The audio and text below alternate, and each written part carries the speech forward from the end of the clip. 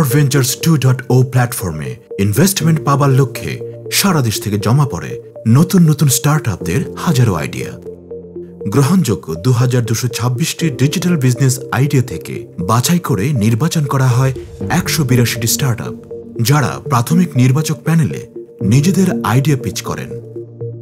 আর সেখান থেকে নির্বাচিত সেরা 54টি উদ্যোক্তা প্রতিষ্ঠানকে লিন স্টার্টআপ ট্রেনিং এর মাধ্যমে প্রস্তুত করা হয় মূল বিচারক প্যানেলের সামনে নিজেদের বিজনেস আইডিয়াকে পিচ করার লক্ষ্যে। আজ আমরা দেখব সেই বাছাইকৃত স্টার্টআপগুলোর একটি পিচ করবেন মূল বিচারক মণ্ডলীর সামনে।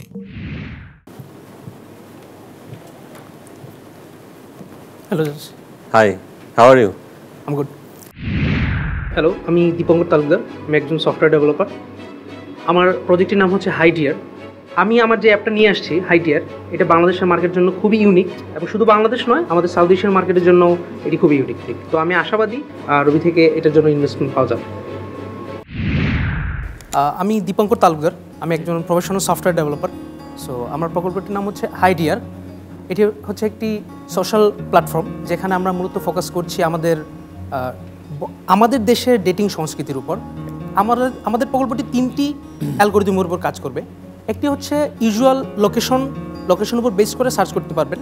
আরেকটি ইউনিক অ্যালগরিদম হচ্ছে লাভ অ্যালগরিদম আমাদের সোশ্যাল পার্সপেক্টিভ এবং রিলিজিয়াস পার্সপেক্টিভ এবং লাভ ফিলোসফিকে কেন্দ্র করে সেখান থেকে ডাটা নিয়ে আমাদের পছন্দের মানুষ খুঁজতে সহায়তা করবে। পিকমি বা লাকি ম্যাচের মাধ্যমে আমরা প্রতিদিন আনলিমিটেড প্রোফাইল চেক করতে পারবো, সেজন্য কোনো পে করতে হবে না। এবং বুস্টমির জন্য আমরা প্রতিদিন 1 ঘন্টা বা 1.5 ঘন্টার জন্য কয়েনের মাধ্যমে পারচেস করতে পারবো। আমরা আমাদের অ্যাপে গেমিফিকেশন সিস্টেমটি অ্যাড করেছি, যাতে কয়েনের মাধ্যমে আপনারা যে কোনো ধরনের প্রিমিয়াম ফিচার নিতে পারেন। অ্যাপ ছাড়াও আমাদের এখানে থাকছে রিপ্রোডাক্টিভ হেলথ সম্পর্কে টিপস, ডেটিং সাইট এবং ডেটিং টিপস, রিলেশনশিপ গোল সম্পর্কে টিপস এবং লাইফস্টাইল সম্পর্কে অন্যান্য টিপস। আর বিজনেস মডেলটি মূলত আমাদের হচ্ছে আমরা অ্যাডভার্টাইজমেন্ট বিজনেস মডেল, যেটা হচ্ছে আমরা সিপিএম অ্যাডভার্টাইজমেন্ট মডেলটি চুজ করেছি। কারণ আমাদের ইউজার যারা আসবে, তারা যদি শুধুমাত্র প্রোফাইল ঘেটে যায়, সেক্ষেত্রেও আমাদের এখানে একটা আর্নিংয়ের বড় সুবিধা থাকবে, যেটা হচ্ছে আমরা অ্যামাজন অ্যাফিলিয়েট মার্কেটিং যদি অ্যাড করি, সেক্ষেত্রে আমরা শুধুমাত্র ইমপ্রেশন থেকেই 50,000 ইউজারের জন্য 50,000 টাকা পার ডে ইনকাম করতে পারবো। আরেকটি সিস্টেম হচ্ছে রিলেশনশিপ এবং লাভের সাথে রিলেটেড যে কোনো ধরনের আইটেম চকলেট, কার্ড এবং কোন রেস্টুরেন্টে বসে আমি ডেট করব, এগুলো আমরা আমাদের অ্যালগরিদমের প্যারামিটার সেট করে সহজে বের করতে পারবো। থ্যাংক ইউ জাজ। কোন স্টেজে? আমি প্রোটোটাইপ তৈরি করছি, আমরা অ্যালগরিদমগুলো টেস্ট করছি এবং আমরা আমাদের বাছাই করা কিছু ফ্রেন্ডের কাছে টেস্টিংয়ের জন্য দিয়েছি। তোমার কি মনে হয় এটা ডিমান্ড আছে? ইয়েস, বর্তমান সময়ে ডেটিং যে ইন্ডাস্ট্রিটা হচ্ছে $4 বিলিয়ন ইন্ডাস্ট্রি, এবং আমাদের সাউথ এশিয়াতেই শুধুমাত্র সেটা ডেভেলপ কান্ট্রিতে অনেক জায়গায়। আমি Bangladesh কনটেক্সটে, as you said that আমাদের সোশ্যাল, কালচারাল, রিলিজিয়াস কনটেক্সট নিয়ে ডেটিং অ্যান্ড লাভ রিলেটেড একটা প্রোডাক্টের ডিমান্ড আছে।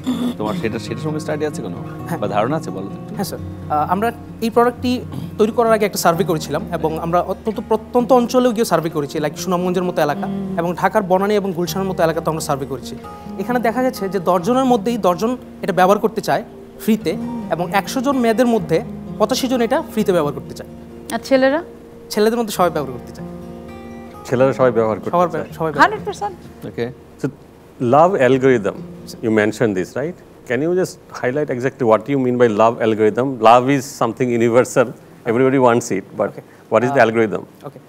যেটা হচ্ছে যে আমরা কিছু প্যারামিটার সেট করে দিব, সে কোন ধরনের সঙ্গী চাচ্ছে, সেখান থেকে আমরা ইনপুট নিব, এবং আর্টিফিশিয়াল ইন্টেলিজেন্সের মাধ্যমে সে কী ধরনের প্রোফাইল ঘাটছে, কী ধরনের প্রোফাইলে লাইক দিচ্ছে এবং কী ধরনের বৈশিষ্ট্যের প্রোফাইলে প্রতিনিয়ত লুক আপ করছে, সেখান থেকে আমরা ডাটা নিয়ে তাকে সাজেস্ট করব।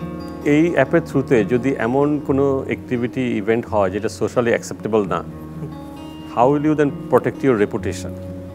দুটো উপায়ে আমরা সেটা ট্র্যাকল করার চিন্তা ভাবনা করেছি। প্রত্যেকটা আইডি রেজিস্ট্রেশনের সময় ইমেজ ভেরিফিকেশনের টার্মটা রাখবো, যেটা হচ্ছে প্রত্যেকে তার আইডি ইনপুট দেওয়ার সময় তার মোবাইলের সামনে তার ফেসটা দেখাবে। ফেসটা পুরোপুরি রিড করার পরই তার আইডি অ্যাক্টিভেটেড হবে। তো যারা ক্লায়েন্টস থাকবে, how would you maintain the security of this people? আমরা যেটা করব, আমরা প্রথমত কোনো ধরনের থার্ড পার্টি টুলস বা প্লাগইন ব্যবহার করব না। আমরা এই প্রকল্পের জন্য আমরা নিজস্ব টুলস ব্যবহার করছি। কি হোয়াট আর ইউ গাইস? যেটা হচ্ছে লাভ অ্যালগরিদমের জন্য আমরা আমাদের ছোট ছোট কিছু সার্ভার ডেভেলপ করছি, যেগুলো তাদের নিজেদের মধ্যে কানেকশন কানেক্ট অটোমেটেড সেট করে ইনফরমেশন আদান প্রদান করতে হবে, যেখানে থার্ড পার্টি অন্য কেউ সেটা লুক আপ করতে পারবে না। এবং আমরা আশা করি এটার মাধ্যমে আমরা অনেক ধরনের ইস্যু ট্যাকল করতে পারবো। এই অ্যাপের মেইন টার্গেট সেগমেন্ট কারা, মানে ডেমোগ্রাফিক্স কি? আচ্ছা, শুরুতে আমাদের টার্গেট অডিয়েন্স ছিল 18 থেকে 32 বছর বয়সী যারা ছিল তারা, কিন্তু যেহেতু এই অ্যাপে ডেটিং ছাড়াও ম্যাচ মেকিংয়ের একটা অপশন আছে, অর্থাৎ যারা বিয়ে করতে আগ্রহী তারাও তাদের বায়োডাটা আপ করে শুধুমাত্র বিয়ে করার উদ্দেশ্যে এই অ্যাপটা ব্যবহার করতে পারবে। সুতরাং আমাদের টার্গেট অডিয়েন্সটা বেড়ে আর হয়ে যায় এখন 18 থেকে 45 বছর পর্যন্ত। তোমার কি মনে হয় যে 18 বছরের একটা they are still young kids, right? That they should have access to this type of apps? ওদের বাবা মা কি ইউজ করতে দিবে ওদেরকে? আমরা যে সার্ভেটা করেছিলাম, সার্ভেটাতে আমরা একটা প্রশ্ন রেখেছিলাম যে আপনি যে অ্যাপটা ব্যবহার করছেন এটা কি আপনার বন্ধু বান্ধবেরা জানে? 100 জনের মধ্যে 95 জন উত্তর ছিল জানে না। অর্থাৎ জানে না, তারা চাইবে কিন্তু তবু তারা ব্যবহার করবে। আর সেই চিন্তা মাথায় রেখে আমরা আমাদের এখানে একটা ব্লক সিস্টেম রেখেছি। এখানে আমরা রিপ্রোডাক্টিভ সিস্টেম, সেফ রিলেশনশিপ গোল, এগুলোর মাধ্যমে প্রতিদিন নিয়মিত কিছু প্রফেশনাল টিপস দিব, যাতে আমরা এখনকার সময় প্রচলিত যে চিন্তা ভাবনা সেখান থেকে বের হয়ে আসে সেফ ডেটিংয়ের দিকে আগাতে পারি। আপনার কয়জন এটার এন্টারপ্রেনার? আমি একাই হচ্ছে ফাউন্ডার, কিন্তু আমার অপারেশনাল টিম আছে 7 জন। আচ্ছা, অ্যাপটা কি অলরেডি রেডি? প্রোটোটাইপ ভার্সনে রেডি, যেটা আমরা কিছু বন্ধু বান্ধবের মধ্যে টেস্ট করছি আমাদের অ্যালগরিদমটা। এবং তোমরা কত টাকা ইনভেস্ট করেছো এখন? আমি সোফার 65,000 টাকা ইনভেস্ট করেছি আমার নিজের টাকা। How much investment do you need? আমাদের দেশীয় যে মার্কেটটি আছে সেটি যদি আমরা ধরতে চাই তাহলে আমাদের 50 লক্ষ টাকার মতো লাগবে, এবং যেহেতু আমরা শুরু থেকেই সাউথ এশিয়ান মার্কেটটা ধরার জন্য চিন্তা ভাবনা করছি সেক্ষেত্রে আরও বেশি লাগতে পারে। 50 লক্ষ কি কাজে ইউজ হবে? আচ্ছা, যেহেতু আমরা আমাদের সব ধরনের সিকিউরিটি টুল এবং প্লাগইন নিজে থেকেই ডেভেলপ করছি এবং আমাদের অ্যালগরিদম আমরা নিজেরাই ডেভেলপ করছি, সেক্ষেত্রে ডেভেলপমেন্ট অনেক বড় একটা কস্টিং যাবে। আর 2 নম্বর ব্যাপারটা হচ্ছে আমরা ভেরিফিকেশনের জন্য একটা বড় টিম রাখছি। সো আমার একটা জিনিস মনে হচ্ছে যে এটার যে এক্সট্রানিয়াস ফ্যাক্টরগুলো ওগুলো হ্যান্ডেল করা will be extremely difficult, because আমাদের সোশিও রিলিজিয়াস এনভায়রনমেন্টের কারণে দেখা যাবে যে এটার ইনিশিয়ালি হয়তো একটা সাকসেস পাবে, but there is a high chance যে either there will B A regulatory issue or a social issue, এবং ওইটা যদিও ইউ হ্যাভ এক্সপ্লেইন যে কিছু কিছু মেজার নেওয়া হবে ট্যাকেল করার, বাট ওইটা আসলে অ্যাড্রেস করে একটা বড় স্কেলে বিজনেস করা সম্ভব কি না, I have strong doubt about it. I don't know about others, but what do you think? Sir, আমি কি আমার একটা রিসার্চ শেয়ার করতে পারি আপনাদের সাথে? যেটা হচ্ছে স্যার, এই অ্যাপটির শুরুর দিকে নাম ছিল সঙ্গী, best Bangla dating app.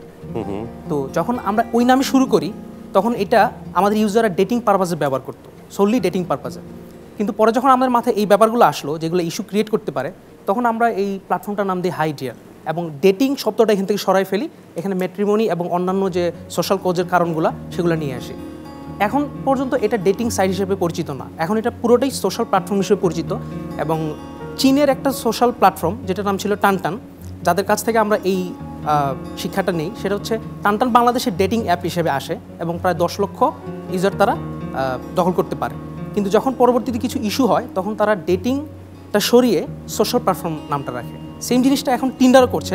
Tinder কিন্তু বাংলাদেশে গোল্ড সাবস্ক্রিপশন খুব একটা বেশি নিতে পারে নাই, জাস্ট বিকজ ডেটিং অ্যাপ নামটা আছে বলে। সো তারা কামব্যাক করার চিন্তা ভাবনা করতেছে সাউথ এশিয়ান মার্কেটে ডেটিং ব্যাপারটা বাদ দিয়ে সোশ্যাল প্ল্যাটফর্ম আনার। না, আই থিঙ্ক ইন্টারন্যাশনাল অনেক অ্যাপ আছে, নো ডাউট অ্যাবাউট ইট, ওটা তো আছেই, কিন্তু আমার যে কনসার্নটা সেটা হচ্ছে এটা একটা স্কেলেবল বিজনেস হিসেবে বাংলাদেশে অপারেট করতে আমরা পারবো কিনা। লেটস সে আমি 1 মিলিয়ন বা 2 মিলিয়ন বা 5 মিলিয়ন গ্রাহক এখানে আনতে চাই, যেহেতু এটার প্রাইমারি রেভিনিউ সোর্স হচ্ছে অ্যাডভার্টাইজিং, তার মানে আমাকে গ্রাহক সংখ্যা অনেক বেশি না হলে এখান থেকে বিজনেস হবে না। ওই স্কেলে যদি এটা নেওয়া হয় তখন এটাকে প্রোটেক্ট করা সম্ভব কিনা ফ্রম এক্সট্রানিয়াস ফ্যাক্টরস, ওটাই আমার মেইন কনসার্ন।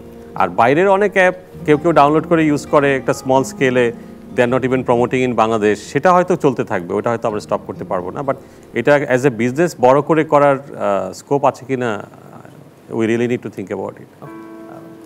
স্যার, ওই ব্যাপারটা মাথায় রেখে স্যার আমি যেটা ইন্ডিকেট করার চেষ্টা করেছি সেটা হচ্ছে আমাজন সিপিএম অ্যাডভার্টাইজমেন্ট, যেটা হচ্ছে ওই অ্যাডভার্টাইজমেন্টে ক্লিক না করেও সেখান থেকে মানি জেনারেট করা যাবে। লাইক স্যার, যদি আমাদের খুব ছোটো একটা কাস্টমার আমরা ধরতে পারি, লাইক 50,000-এর একটা কাস্টমার বেস, তারা যদি আমাদের অ্যাপটা ব্যবহার করে শুধুমাত্র ভিউ করে, সেখান থেকেও আমরা 50,000 টাকা পার ডে জেনারেট করতে পারবো। বাট তোমাদের এই বিজনেস মডেলটা সাস্টেইনেবল না। First of all, just from ad, you cannot sustain a business. You cannot scale it up. And the other thing is dating সরাই দিলেও pretty soon people will figure out, this is a dating app, right? এবং আমাদের দেশে social, যেটা বলছিল শিহাব ভাই, যে socially we are not ready for it. That's my opinion. And also, this is probably not investable, and I don't think there is a huge need for it yet. There may be, হয়তো বা কোনো এক সময় আসবে, but তোমরা যেভাবে এটাকে package করো না কেন, রেগুলেটরি কনসার্নসগুলো থাকবে। প্লাস আমরা যে ধরনের আইডিয়াকে ইনভেস্ট করবো ওইগুলো একটা রিজনেবলি বিগ স্কেলে যদি আমরা না নিতে পারি, আসলে আমাদের এই প্ল্যাটফর্মের আইডিয়াটা ফুলফিল হবে না। আমরা চাচ্ছি এটাকে বড় স্কেলে নিয়ে নেশন ওয়াইড প্রমোট করা যায়, এই ধরনের আইডিয়া নিয়ে কাজ করতে। এইটা আমার মনে হয় আমাদের মার্কেট এখনো এই ধরনের স্কেলে, এত বড় স্কেলে নেওয়ার মতো জায়গায় এখন আমরা পৌঁছে নাই। I mean, I don't know. Shokant bhai, what do you think? No, ঠিক আছে। So Tinap, I think if you want to conclude on this one. No, I just said, I don't know if, Arifai, do you want to say anything? No, I think she has summed it up. Not at this moment we are ready for this kind of thing. Maybe in future, consider going for it.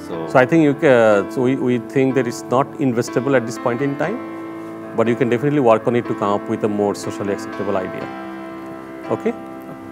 Thank you very much. Thank you.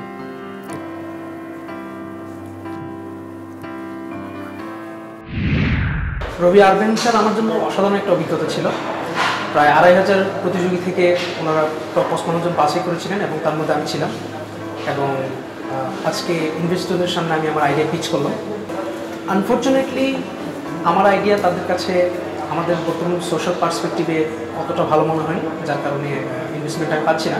কিন্তু তারপরেও আমি অনেক খুশি, কারণ এখানে আসার পর অনেক স্টার্টআপদের সাথে আমার দেখা হয়েছে, একটা ভালো নেটওয়ার্কিং হয়েছে এবং বিশেষ করে রবি অ্যাডভেঞ্চার যারা করছেন সব ভাইদের সাথে খুব ভালো একটা সম্পর্ক হয়েছে। তো এটা আসলে আমার জন্য একটা ভালো অভিজ্ঞতা হয়ে থাকবে। যদিও আমার প্রকল্পটি ইনভেস্টমেন্ট পাচ্ছে না, তবুও আমি মনে করি যে এখানে আমার শেষ নয়, বরঞ্চ আমি জানতে পারলাম যারা কীভাবে ভাবেন, তাদের চিন্তাভাবনা কী, এবং এই চিন্তাভাবনা বা এই শিক্ষা নিয়েই আমি আমার প্রকল্পটি আরও নতুন উদ্যোগ শুরু করব। আর আমি যেটি মনে করছি যে আমার আইডিয়াটি খুবই নতুন ধরনের এবং বাংলাদেশের সামাজিক প্রেক্ষাপটে এই ধরনের আইডিয়া নিয়ে আগে কাজ হয়নি, তাই হয়তো আমি ইনভেস্টমেন্টটি পাইনি, তবে আমি এটা আবার নতুন উদ্যোগ শুরু করব।